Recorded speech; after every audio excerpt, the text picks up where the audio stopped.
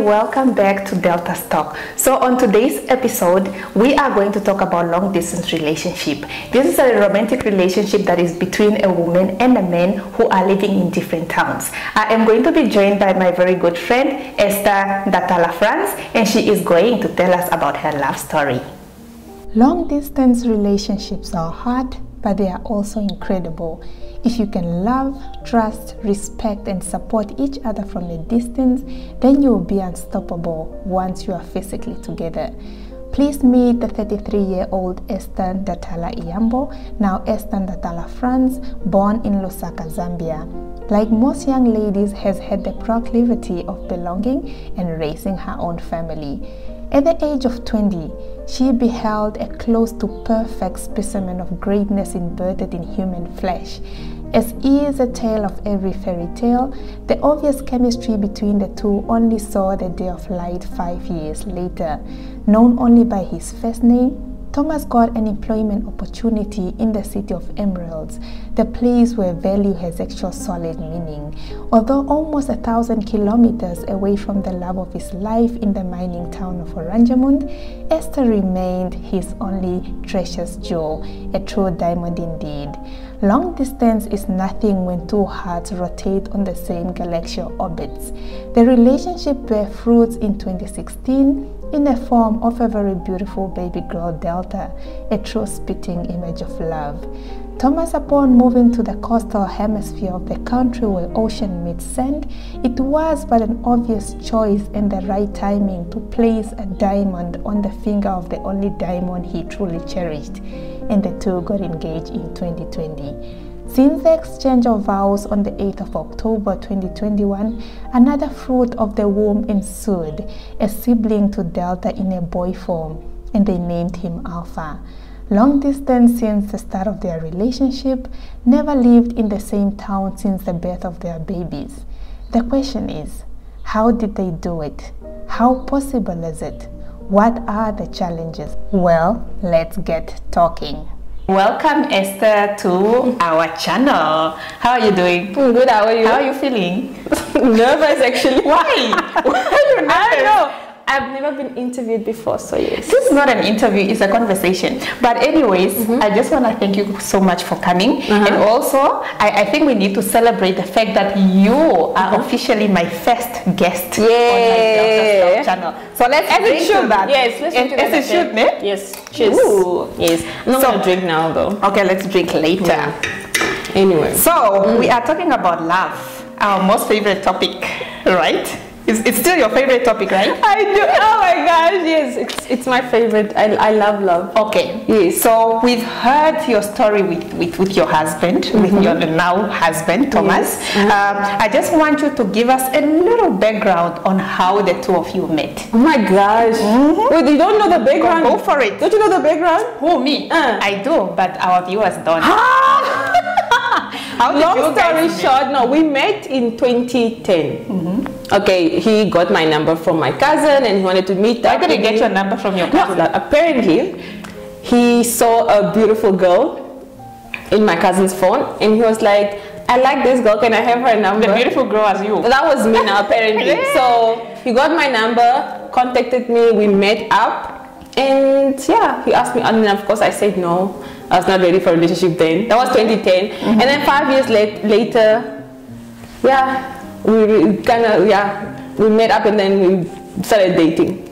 But I must say that we were friends before? After that. All right. As soon as he asked me out and I said no, we remained friends. Good friends, by the way. Awesome. Yes. That's something great. And here we are. Yeah. So our first question, or my first question to you is, what is it, because in most cases, us women feel supported in different ways. And we always want to feel supported, especially in our relationship. Yeah. So what do you need, or what did you need to feel supported in your long distance relationship? I would say for me, I just needed someone to be understanding. I think that's the most important thing. Seeing that we are like 1,000 kilometers, or let's say now 100 kilometers apart from one another. If I'm to say that this is what I need from you, or I need time to do this, then you need to be understanding to just allow me to just do me. Okay. Yes, that's how I'll feel supported. So that's how it was working for you. That's how it really worked for both of us. Yes. Awesome. Let's talk about boundaries. I know you are an advocate of boundaries. you are one person, knowing you personally and being with you on your journey of love, especially. What are the boundaries that you guys have set up for yourself in this long distance relationship that you've been in? When you say boundaries now, or how would you rather, how did the boundaries help you handle the distance? what we normally do is that we usually call each other, like I would say like 6-7 times a day. Oh. It's not even a lie. No, it's the truth. 6-7 times. And that is my new normal. Yes, we do. So obviously, if you're not gonna be by your phone when it's call time, you inform the other person that no, I'll be at work, or I'll be doing this, or I'll be in class, or I'll be doing this, and so forth. We always inform each other prior. Okay. Because if it's 2 o'clock and I'm expecting your call, then you should obviously The other thing also is that everything that we do, we inform each other. Be it me going to an interview like right now, or taking the kids somewhere to visit their aunt, we always inform each other. So every little bit. Let's talk about the time. Do you have a set time that 4 o'clock we are calling each other, 3 o'clock we are calling each other, or what happens? How do you okay, let me put it this 7 way. times a day? When you wake up, of course, in the morning, there is a phone call. Okay. Right? During tea time, there's a phone call. Lunchtime as well. In between, before you knock off, there's a phone call. After work, there's a phone call. At night, there's a phone call. 2 or 3. So you guys always have something to talk about. I hope it doesn't seem crazy, but that's just our normal. Wow. It's a good normal. It's a good normal. I don't know if I can keep up with 6-7 time calls a day. You will. Okay. When you're in a long distance, you will. Interesting. You've already spoken about communication, because my next question was how often do you guys communicate? So you guys communicate throughout the whole day, throughout the whole 6 to 7 times, or even 10 times a day. Yeah, definitely. It's possible for Esther and Thomas. So let's talk realistically. How often do you guys perhaps visit each other? I would say we visit each other every 3rd week. Let's take it back to the time when Thomas was based in Oranjemund. Oh my word, that was a tough time. How often would you go visit him? I've never actually been there. What? No, I've never been there. Okay, I was supposed to, but then he obviously, by the time I was supposed to go there, he got a job offer elsewhere. Oh. So I never really managed or got a chance to go to Oranjemund. But when he was in Oranjemund, it was always once a month. Okay. And now that he's 4 hours away from Windhoek, every 3rd week. So is it you or is it him that comes? We alternate, of course, with the kids. Okay. Yes, but mostly him. Because all right. In the introduction, I stipulated that 2016 you guys were blessed with a little baby girl called Delta. Oh my word. This is not only my friend, she's not only a sister, she's not only, a lot of things, but she is also one of the best people close to me because of that relationship that we had over the years. Her and Thomas saw it fit to name their child after me. So if we are going to mention Delta, we are going to be mentioning the baby Delta. So I hope that is clear. So she's not only my friend, but now I call her my mother as well. So mummies, tell us, how did the distance, I want to believe the time that you were expecting Delta, Thomas was based in Oranjemund. Yeah. So how did that affect you during the pregnancy? Number one, it was my first pregnancy. And number two, it was a new relationship. It was actually at the beginning. So that was like supposed to be our honeymoon phase in the relationship. But then he had to go now. Yeah. You know, and work in Oranjemund. It was really tough. Because I would say my pregnancy with Delta was really one of those you know, bad. Should I say bad? What's the right word? It was so bad. Yeah, like I had morning sickness. Like it was a bad pregnancy. Yeah, it was a bad one. Although I enjoyed it, but it was a bad one. I really needed. It was just one of those. I needed him more, and to some extent, I sort of, I don't want to say resented him, but I kind of like, I was just not.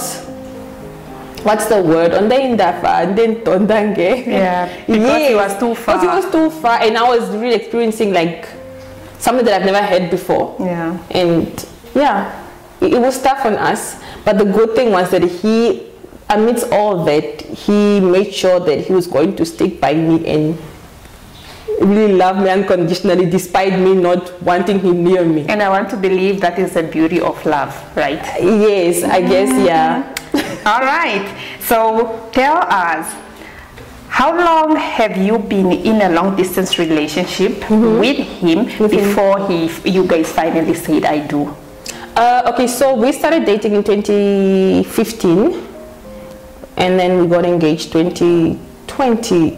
So that means 5 years? Yeah, that was 5 years in a long distance relationship. Sure.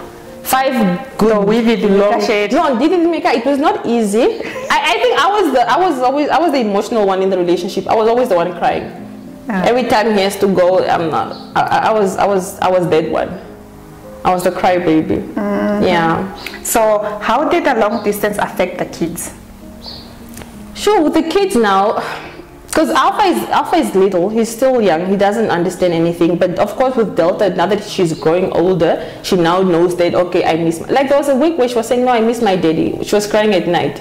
So now that she's getting older, she's starting to actually realize and see that, okay, my mom and my dad don't live in the same household. And if my mom does something and I want my dad to say something and he's not around, then obviously I'm going to feel some type of way.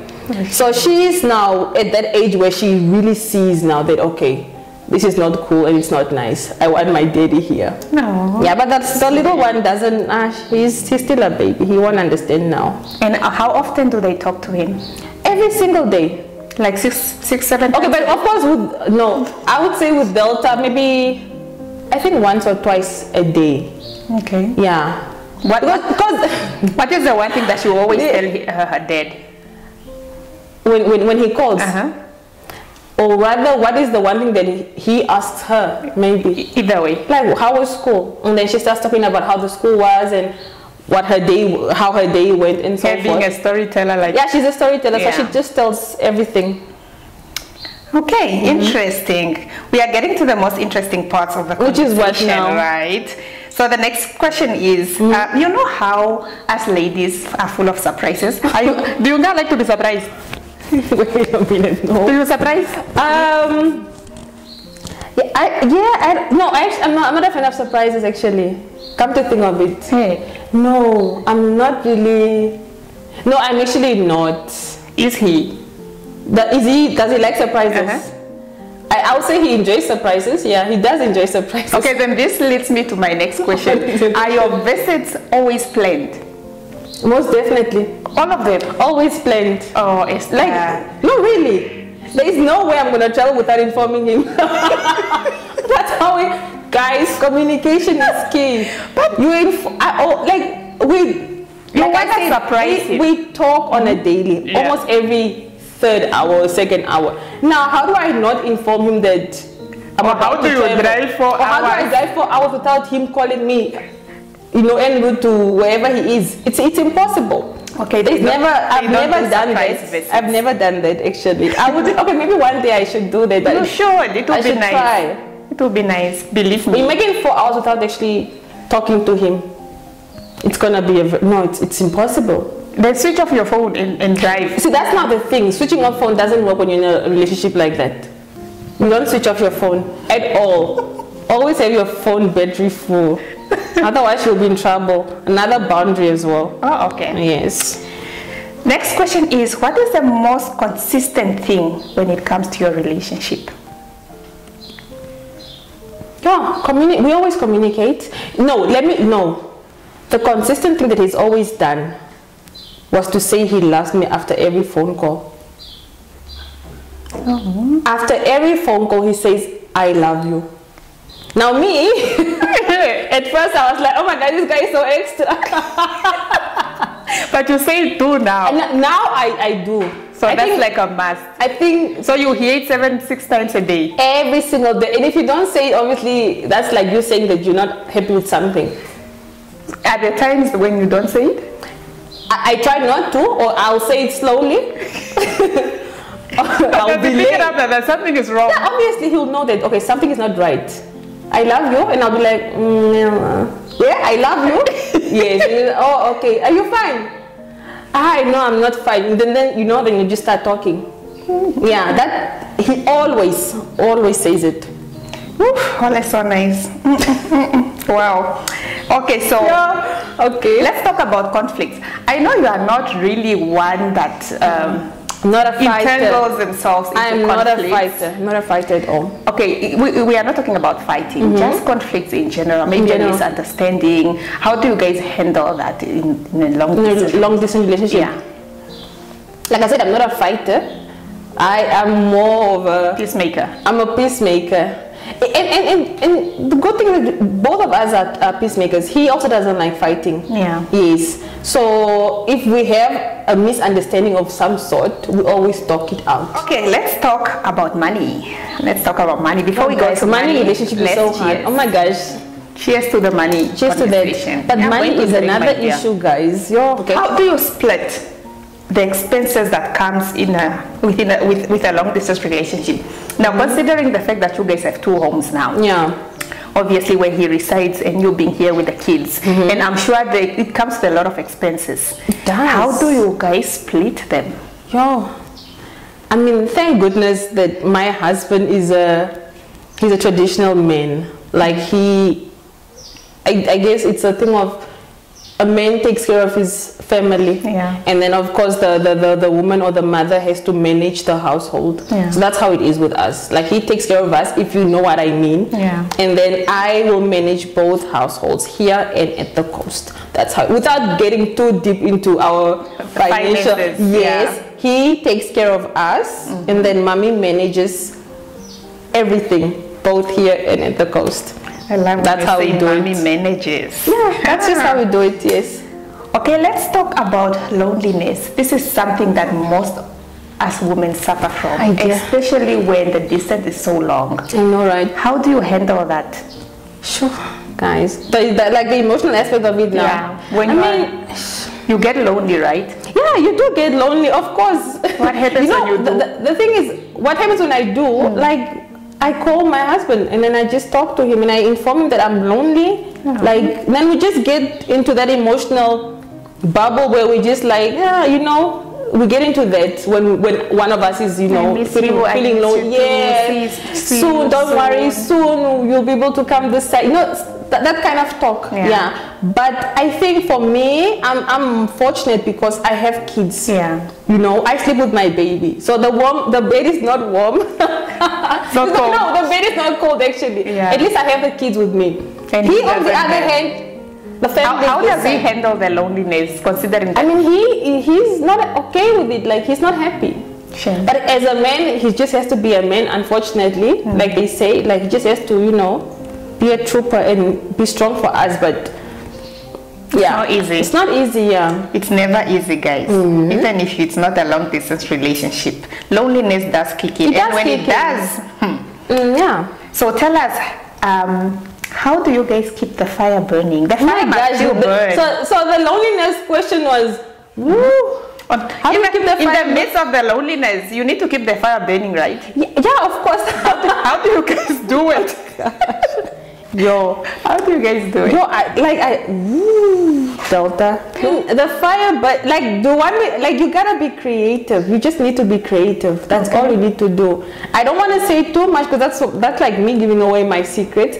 But when you're in a relationship, you need to be creative. That's what you need to do always. Always. That's a good lesson, ladies. Be creative in your relationships, and not only long distance, any type of relationship, friendship, whatever. Yeah, but especially long distance. Yeah, you gotta make it work even from a distance, huh? Oh, sure. If you know what I mean. Ashike, I salute you. You are a very strong woman, Ambodi man. Oh. Edidimiko? No, Edidimiko. Is that the right word? Yes. Edidimiko? Yeah. Yes. So do you think you are fulfilling the duty of a wife to your fullest capacity, or do you perhaps think you could do better? To my being away from husband, yeah. My fulfilling my what? Your wifely or woman duties? Be specific. Which I want to say wifely. I don't want to say woman. Wifely duties as a. Am I fulfilling them? To my fullest capacity? Not at all. Not to my fullest capacity. Because I'm a very hands-on type of person. I'm a homemaker. Yeah. So I would love to be in one household with my husband and my kids to really fulfill them. Otherwise, it's not going to work. But I must say that despite the distance, I still have, you know, a lot of input, you know, on the other side. Like when you'll know that there's a woman here, even if I'm not really there all the time, you will know. Yeah. So that's how I do it. But it's not really to my fullest capacity. But hopefully one day. Yeah. So if an opportunity was presented to you to move to the town where your husband resides in. Oh my word, already. My bags are ready. What is your question? What is would you move? Oh yes. You've already packed that. Like already. Oh my god. Like really, like now we can, like we're ready. It's not even a joke. That was the first one. It was no really. Like immediately I would go. Awesome. I would go. So this is the last question. Already? What was a short interview? It was. Yes. We just didn't get in the field. I was just starting. Look, my nerves are already gone. Yeah. So now that they are gone. Now the questions are done. Yeah. I want. Okay. So the last question is, what advice do you have for anyone that is currently in a long distance relationship or might find themselves in that situation one day? I would say your relationship must be really genuine. Yeah.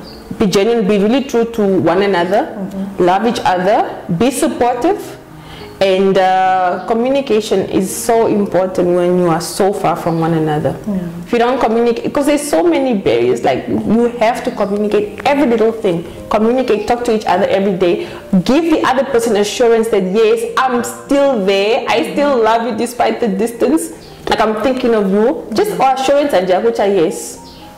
Even if we still we still have this and we're going to make it work. I mean, look at us, like 5 years, almost 6, is it 6-7 years, correct me if I'm wrong, like still on long distance, and we're still pushing through, and it's not easy, but we just keep reminding each other that okay, this is what we plan to do together, so let's keep on fighting for it and make it work.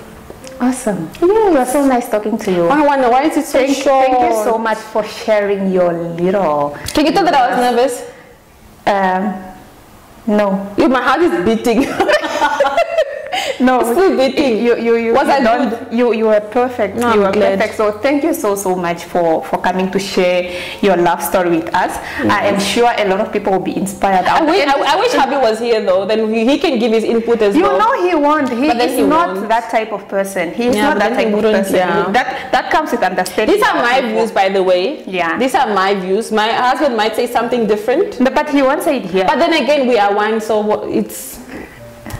we speak one language. Yeah, it's a love for me. But anyways, as I was saying, thank you so much for being my very first guest. Thank you for having me. Yeah. So that is it, my darling. Yes. We have officially come to the end of our program, our first episode of Delta Stock. I'm so excited for this one because obviously more is still to come. Yeah. This is not the last time I'm seeing you on this. I'm still going to bring you back here. I hope not. Because I still feel like you have a lot to share, not in terms of relationship, maybe career, motherhood, friendship, you know, so many things that we can learn from each other as women. And this was nice. Yes, I would like to congratulate you on your first interview though. Thank you. Thank you. I'm impressed. I love what you've done here. Like guys, she's looking at the lights and the cameras. Yes. For those of you that don't know, she is a YouTuber as well. Yes. Please follow her on her YouTube channel. I mean, subscribe to her YouTube channel. Say my name. All things Ndatala. All things Ndatala. Oh, I don't know. No, man, stop it.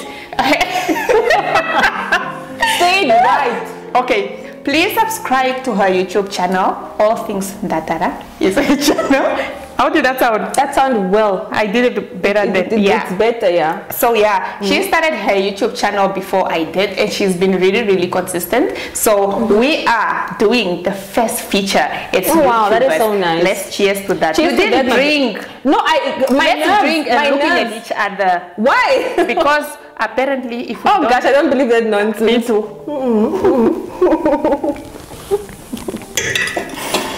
Anyway, yeah, thank you so much. So thank you guys so much for watching. That was my first episode with my friend Esther, as she deliberated on her love story, and I hope it has impacted one or two ladies out there, not only ladies but also males, to do better in their relationships. Long distance relationships are not impossible when two hearts rotate on the same galactic orbits. So thank you guys for watching. Before I go, I just want to give credits as always. That is what we do on this channel. So face bit by Alitopias. I am dressed in Darling's collections, and the shoes are by my best friend, courtesy of her. Thank you so much. And obviously, my last but not least, the Katarina crew behind the camera. Thank you so much for making this possible. Please do not forget to subscribe, like, and share. And if you want to see yourself on the show, if you have something to talk about and you want to sit right here with me, please feel free to send us an email at deltastalk@gmail.com, and we shall definitely get back to you. So with that said, thank you so much, and see you on the next one.